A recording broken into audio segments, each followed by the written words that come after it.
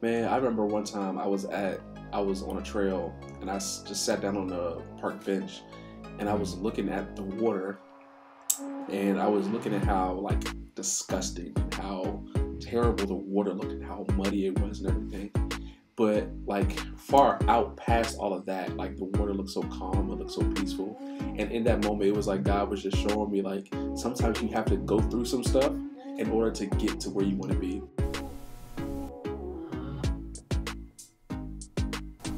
What's up, everybody? Thank you so much for tuning into another episode of Living Out Loud, where we're living out loud for the one who died for us.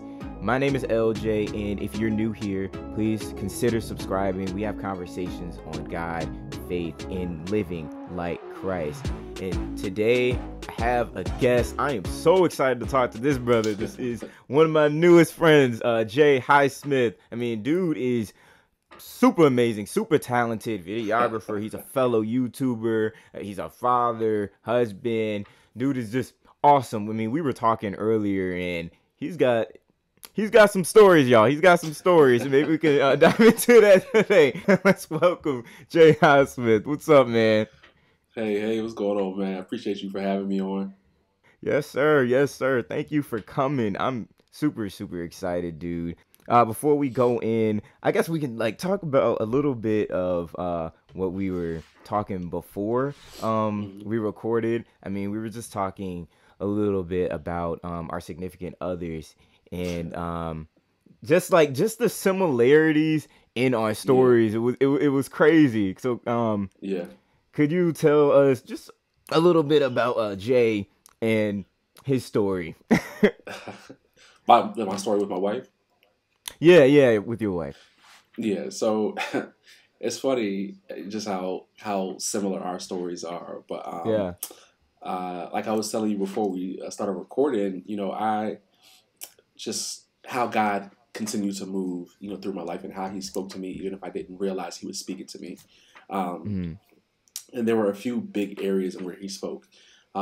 One is that in 2014, I was praying for God to reveal my wife to me by my mm, birthday. Time came and passed, and I just didn't think anything of it.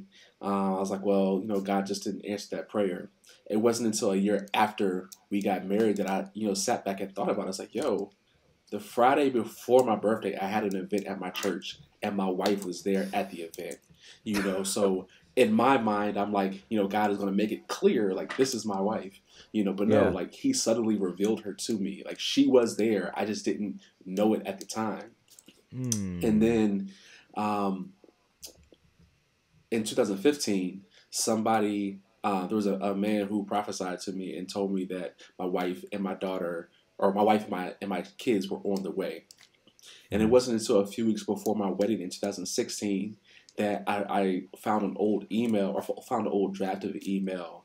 And the date that he told me that my wife and my kids were on their way was the exact same date of my wedding date in 2016. So it's yo. just God just continues to move. He continues to blow my mind. Yeah. And then we also got married quick. We had Mm, started talking October, the end of October 2015, and we're married in May of 2016. So when you know, you mm. know. Yeah, yeah. And I was telling you earlier, like I was really skeptical of that saying, like when you know, you know. I've heard that Uh, all my life. And I never had that feeling before. So I was like, okay, why why don't I know? But when I uh, met my well, I've known my girlfriend since first grade, but when she was revealed to me as my wife, I'm like, yeah, I know now. Especially just the way that like God orchestrated things. Like it, it was nothing that I did myself. Like it was literally mm, all Him, all His timing and stuff. So I know. yeah, um, yeah. so you did mention that you guys got married pretty quickly. Hmm. Was Hmm. there was there any pushback in that? So I'll say this: going back to me saying, when you know, Uh-huh. you really have to trust God even more and Mm, talk to God even more, because when you know, there's always going to be people who are questioning you or second guessing you, not because they don't want the best for you, but they just don't want you to rush into something that you're not ready for. Mm. And there will be some people who are legit negative and don't want you to have a best Yeah. relationship. But then there are also people who they want the best for you. They don't want you to rush into things, but you also have to trust God with that. There were some people who felt like we should have waited a while to get married, but again, like Yeah. we believed like this is what God is telling us. Because initially Yeah. we were talking about getting like married in August, September. There were people who were Mm. like, you should get married in like November, and then God revealed May. So Yeah. I feel like that's really common with a lot of like promises that guys give us with mhm. like he give us a vision. There's always gonna be like like the naysayers, the negative things, but man, we really have to like push past that and just remind ourselves of what God already told us in the first place. So, whoo, Yeah. If you even think about back to the Bible, yeah, Mary found out that she was pregnant. It wasn't revealed to Joseph right away, but that ooh, was something that that's was good. revealed to her, but she Yeah. had to continue to push and trust God through that. So it's like Hmm. sometimes things aren't revealed to your spouse when they're revealed to you, you know. Yeah. No, no, that's a good point. That's a really good point. I don't know what it is, but I feel like sometimes like women get things faster than us. Sometimes. Do you see that? I don't know. I'm not married yet, but do you see that? Does your mom hear? I mean, not your mom. Does your wife hear something a little quicker or sooner than you sometimes? I think it goes both ways. Hmm. It definitely, I definitely is that my wife hears from God before I do sometimes, but then there Hmm. are also times where I hear from God and she hasn't heard yet, and on either end of it, it can be frustrating. It's like if like this is what God Yeah. told me, but the other person is like, what are you doing? Like God didn't reveal that to me. Like not with the attitude, but it's just it you got to press in and trust God even more, So it happens, man. I don't know why I want to ask you all these marriage questions. I'm an open book. Go ahead, ask. Sweet, sweet, sweet. I know, like, in February, I usually do like love and relationships, but Hmm. I don't know. I'm just in a new, like, I'm in a new season. I'm like newly dating, and like, it's really Hmm. serious. So I'm like Hmm. trying to get all the wisdom I can Yeah. regarding this, man. Hmm. Is there anything that you wish you knew, uh, when you were first dating your wife that now, or like advice you would give yourself, the younger Jay? The the biggest thing I would give my younger self is to financially plan. Um, Mm. I wasted a lot of money throughout my 20s. And a lot of it wasn't even me wasting money on myself. It was somebody saying, oh, hey, can I borrow a couple $100? Oh, hey, can I borrow this? Can I borrow that? And I would let it happen, and then I don't see that money again. So Mm. my savings takes hits, because I'm Mm. being nice and helping other people out. Those are things that prevent me from saving for marriage, Mm. for a house. Um, or just waste money on stupid stuff. Like I don't have to go out and eat every day. I don't have Yeah. to go to the movies every weekend.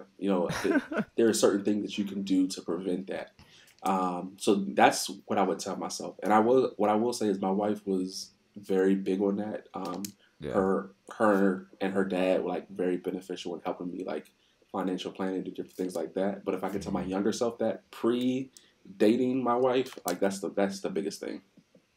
Mm. It's really interesting that you said that, man, because you talking to me, cause like the way that on almost every Sunday, bro, I be eating out when I know I don't have to eat out every Sunday for much. uh, I don't have to do that. And actually, my girlfriend is she studied like financial planning, and mm, we actually had a conversation on finances, and I just got really uncomfortable because I'm hmm like, man, I don't know so much about this. yeah. So that like it's an area that even I'm like still learning myself. Just to give a little background, the, di- the reason why I always remember the day that me and my wife started talking is because the day that she told me how she felt, um, which we can get back into that later if you want to. But the day that she told me how she felt, I had also started a weight loss challenge, and my car was also totaled. Wow. Yeah, it was just parked outside the house, and somebody hit the car. Oh man. Yeah. So that end of no, not the end of that week, the following week I think it was, I went out and bought a new car. Mind you, the car I had was paid off. The car that I just bought, my payment was $620 a month. Ooh. Mind you, I told you I had no savings. Oh, I couldn't afford this car.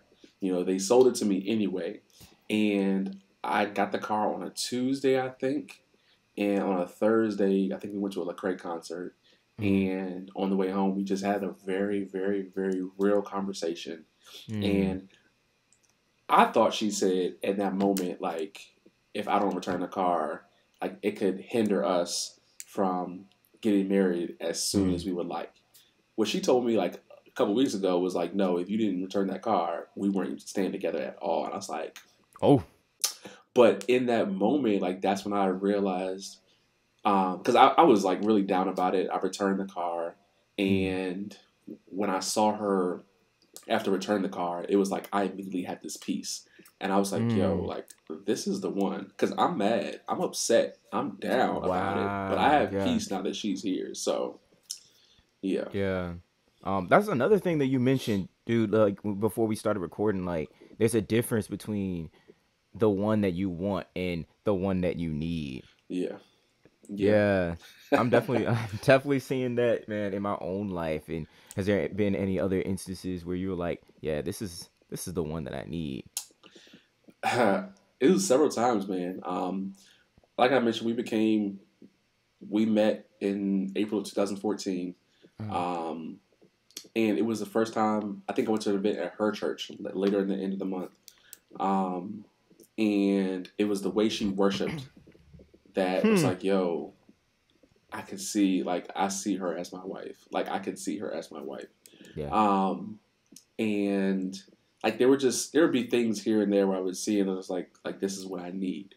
You know, this is what I really need for a wife. This is what I really need for a relationship. Mind you, there were things with both of us, you know, throughout this year and a half that we were friends that we both were like, like, this ain't gonna work. You know, and we never told the other, but like, it was just like, I can't date somebody like that. And she was like, I can't date somebody like that. So, yeah, man. It's funny how God orchestrates things. Yeah. What's up, guys? It's LJ. I know that this episode is getting good, and we'll be right back. But I wanted to remind you to subscribe if you haven't already. Like I said before, on this platform, my goal is to build a community of people who live out loud for Christ. Also, if you're listening on Apple Podcasts, please, I would be so grateful if you left a 5-star review and let not only me, but let the whole world know how these conversations are encouraging you and building you up.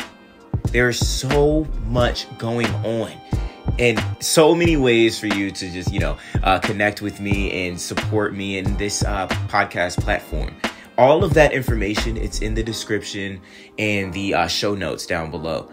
Plug in and keep connected, guys. You all have been just giving me an overwhelming amount of love and support and encouragement, and I truly, truly appreciate it. I'm so grateful for all of you.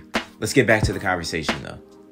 I can talk about worship all day, dude. Like, it's so important to me. So, like, I lead worship at my church. I've been doing it probably like 5-6 years now. Okay. I was 18, so maybe 6 or 7. So, yeah, just like understanding what true worship is, how, I can even go back in the first time it was mentioned in the Bible, how it's actually sacrifice, when Abraham was about to go up to sacrifice Isaac, he told his servants, hey, me and Isaac are about to go worship God up on this mountain. Stay right here. So you're like, I feel like people limit, or some people can limit worship to just a song or just a feeling. Yeah. But when we look at it as a sacrifice, you can look at it, hey, me showing love to my neighbor, that's an act of worship to God. Yeah. Like, the little day-to-day things, like when we lay down our will Yeah. for God's. That's worship then, in the purest form. Man, I tell you what. Like this, I don't want this to come off the wrong way, but there are often times when I'm worshiping God and I don't want to. Like, Yeah, yeah. just in the sense of me being obedient. Like, God can be like, hey, call this person. Hey, send this person a text. Hey, reach out to this person. I'm like, I really don't want to, God, but it's like Yeah. that act of service. It's like, let me be obedient. How? And then you never know how you were a blessing to that person or how they were a blessing to you just because you were obedient to God. Yeah. Man,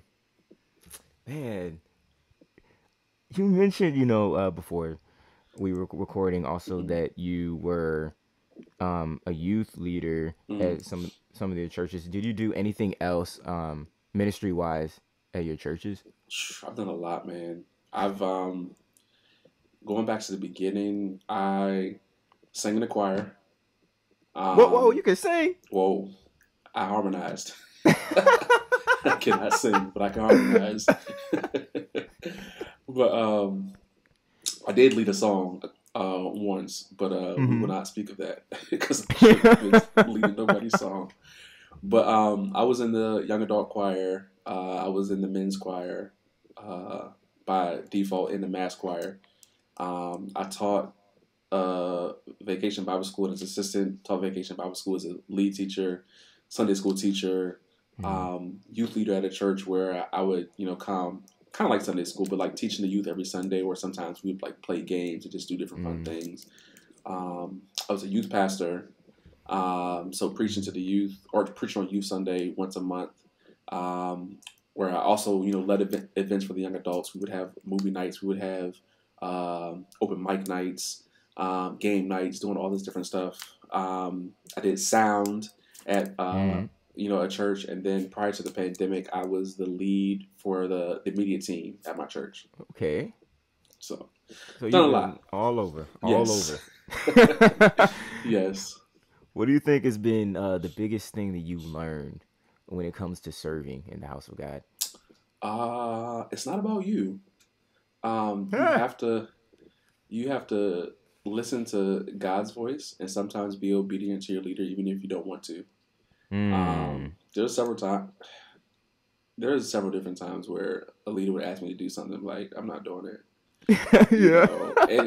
And like, it wasn't that I was trying to be rude, but it was like how I felt in those moments was, you're not even willing to do this, but you want me to do this, Wow. or you want me to do this, but the kids aren't interested in that.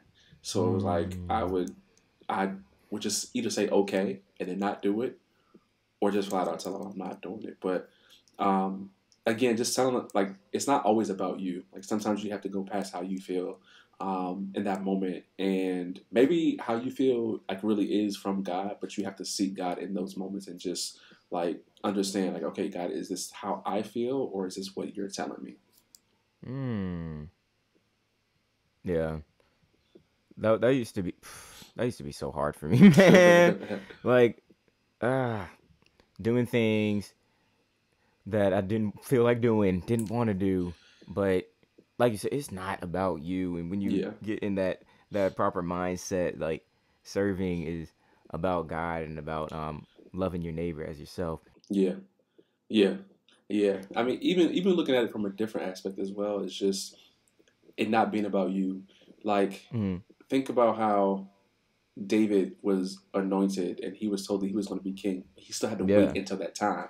Like, when you're anointed, or you feel like a call is on your life, and like you feel like you have a call to preach, or you have a call to lead worship, or you have a call to be on certain teams, but there's somebody else in that position who, in your eyes, shouldn't be in that position for whatever reason, but it's like, God, I still have to wait until you put me in this position, and it's just understanding, again, it's not about me. God, if God is telling me that I'll be doing this one day, I still have to wait until that one day comes. I can't be frustrated because of who's in that position before me or the decisions that they make. If anything, I should be praying for that person while they're in that position and hope that, they God just continues to lead them and guide them back to the righteous path, and that at the same time that people will be blessed by it. So Yeah. Um, I feel like a lot of people are like afraid of obscurity, but mm, it's like a whole bunch of development happens in the dark. We can talk about like photographs.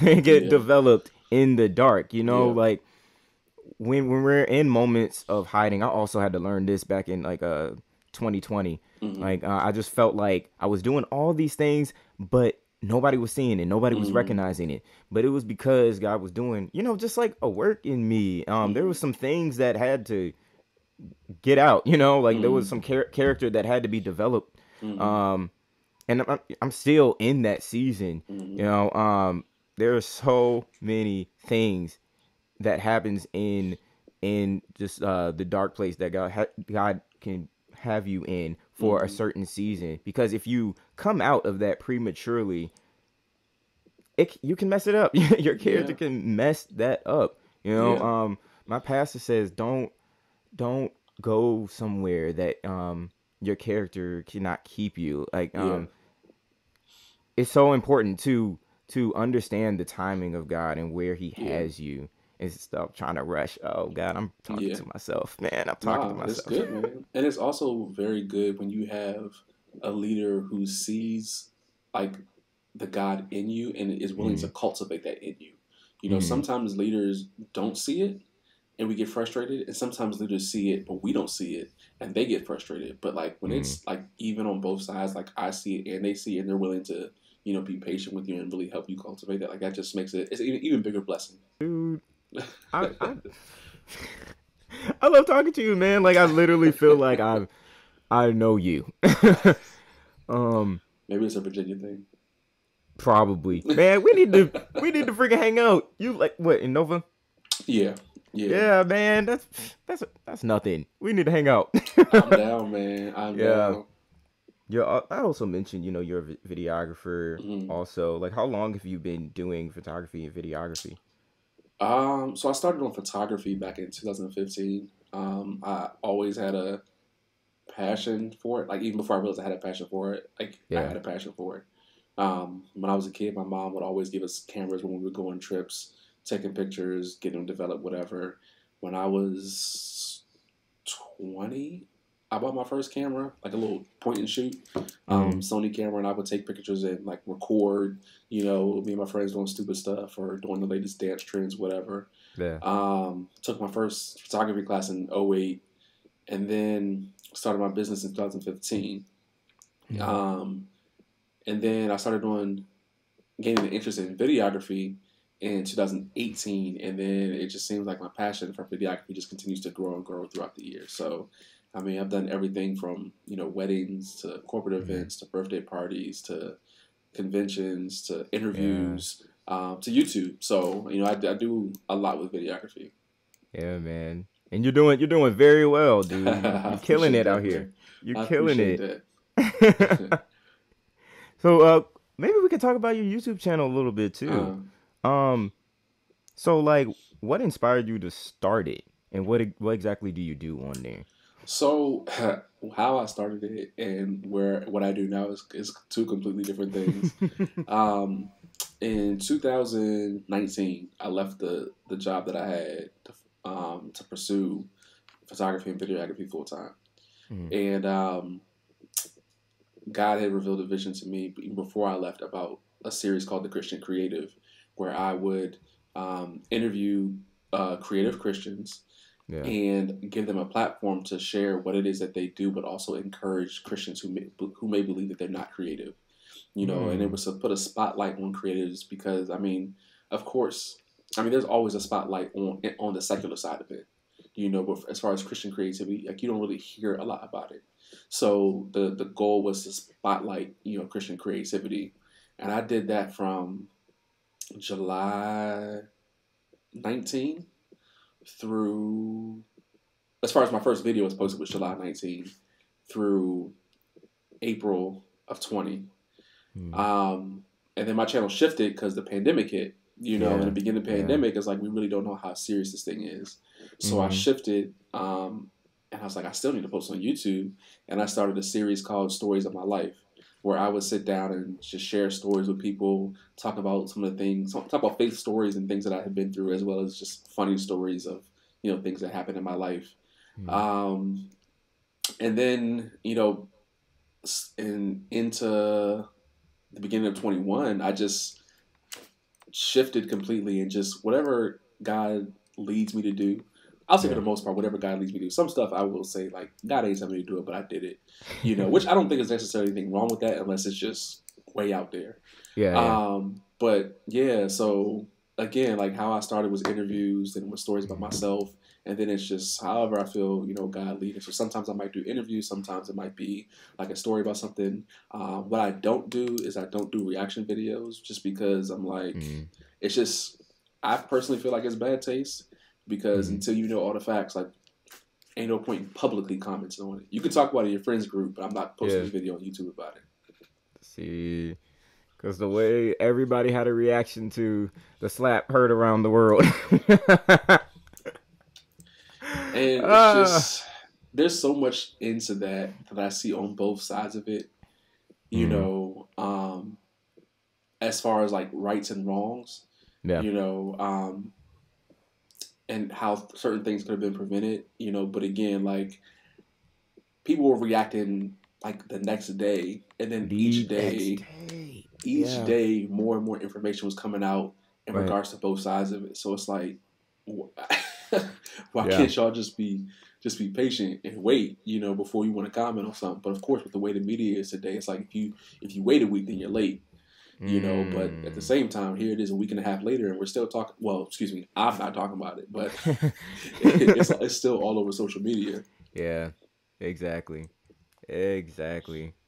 Jay, I mean, I know we had an original topic and we did not cover it at all. I Uh, mean, but like I'm pleased with where where this is going. uh, It's really like me kind of just like really like meeting you because I mean mm, we've had conversations here and there. I've actually did a live with you yeah, on mm, our fellow creator Maurice Jones. I mean, shout out Maurice. yeah. All Shout out got everything. Maurice. Yeah, yes, Yeah, but like this is my real first time just like talking to you real it is. time one Yeah, on one. yeah. And I don't know, like I feel like you're a brother already. Like you cool people, man. I appreciate that, man. Likewise. I mean, I think there's sometimes where it's just certain things are just divine connection. Like you just immediately connect with certain people, Yeah. and I enjoy this fellowship that we're having now. And Yeah. it's funny because Maurice told me about you before I had even known who you are. I had known about your content, but from the first time I saw it, like I was immediately hooked to your content. So I appreciate that, man. I appreciate that. Cause oh my goodness, man. Like it's been a whole journey. I mean, like um just me starting these conversations, these interviews one on one. It was really me going out on a limb. I had a vision, mm-hmm, and like I saw it, but I was like, "Yo, me? Like I don't see me really doing that. I mm-hmm, don't have the gear." I came up with all these excuses in my mind, man. yeah, But it's like once you take that step, I've had so many conversations about this. Like, once you take that step, like, yeah, God will handle the rest. Like, He'll lead you, He'll guide you, He'll teach you. Like, there's yeah, so much on the road, but like, you just have to take that first step. Initiative. yeah, and just understanding how he may shift you too. Like I told you, I Yeah. started doing interviews, but like you never, in all the interviews I did, like you never Uh-huh. hear my voice because I never wanted it to be about me. Like I never wanted Mm. somebody to be distracted by hearing my voice. I just wanted it to be about the interviewer. And a lot of Mm-hmm. times you see interviews, and a lot of times the interviewer is overpowering, who they're interviewing. And I'm like, I don't want to be that person. So when I Yeah. started shifting and having myself in front of the camera, it was like a huge shift. And I was like, is this what I really should be doing? But again, like I knew what God was having me to do. Dude, oh my God, we are literally so simple. Like, it's crazy, man. Cause like I tell everybody like I'm really not much of a talker. If like Mm-hmm. the first time I meet people like face to face, I'm really like quiet. My introvert be showing sometimes. Like Yeah. I'm an ambivert. Like so, like I can Same be here. extroverted, but like more often than not, I'm introverted. I'm listening. I'm watching. So that's another thing. Like learning, um, in these conversations, just like pulling that extrovert out, like just being, like more vocal and like Hmm. actively listening. Hmm. Um, it's been a journey. It's Yeah. been a whole journey. Man, but that's what makes it worthwhile. Yeah, yeah. I feel like a lot of people can be so excited about the destination that they just forget to enjoy the journey. Yeah. Yeah. Yeah. Just man, I remember one time I was on a trail and just sat down on a park bench and I was Mm, looking at the water and I was looking at how like disgusting and how mhm, terrible the water looked and how muddy it was and everything. But like far out past all of that, like the water looked so calm, it looked so peaceful. And in that moment, it was like God was just showing me like sometimes you have to go through some stuff in order to get to where you want to be, or in order to get to the promises of God.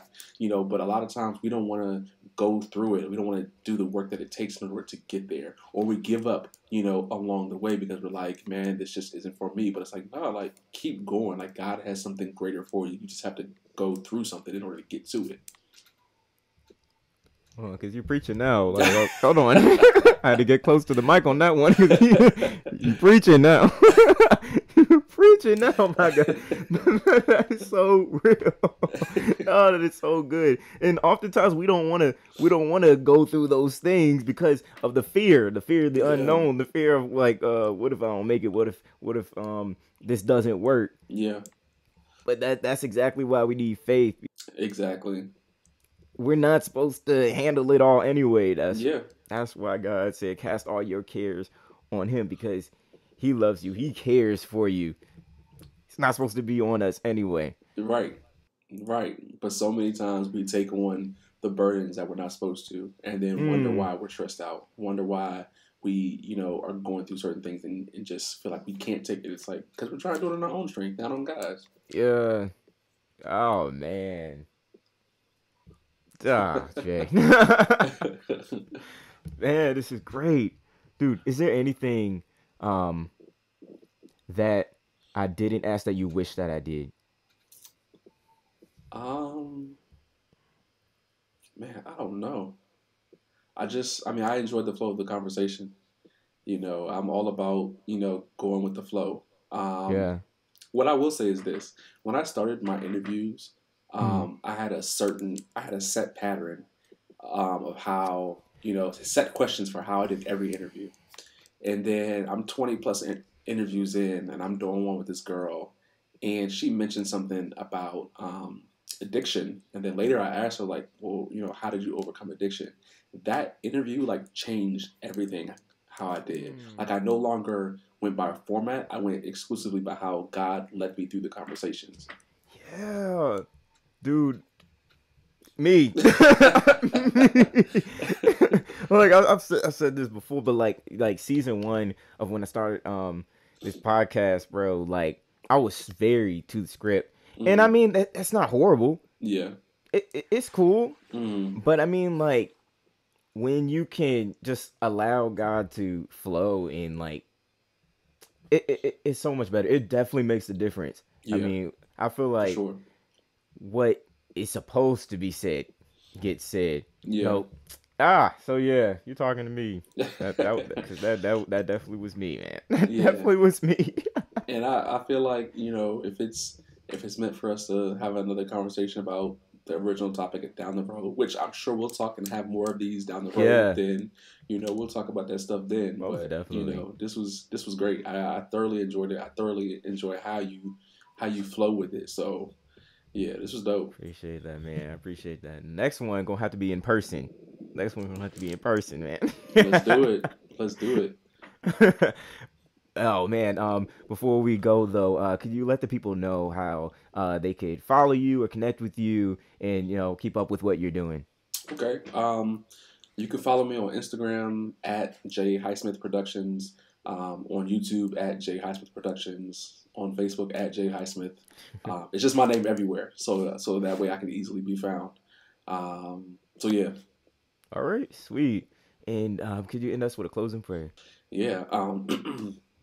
Father God, we just come before you right now, Lord God. Thank you for an awesome interview on tonight, Lord God. Thank you, Lord God, for just flowing through it, Lord God. We thank you for who you are and for how you continue to move in both of our lives, Lord God.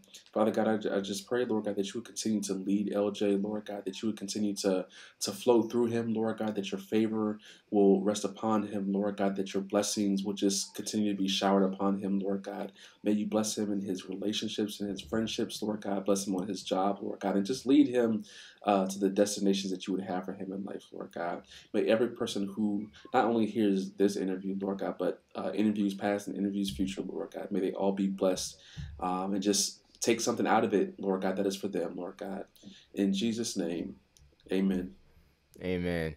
Jay, thank you again so much for coming on, dude. I really appreciate you. Hey, no problem, man. I appreciate you for having me. I know it took us a while to get on here, but I'm glad to be able to get to it. Hey, all in God's timing, man. All in God's timing. Amen. Amen.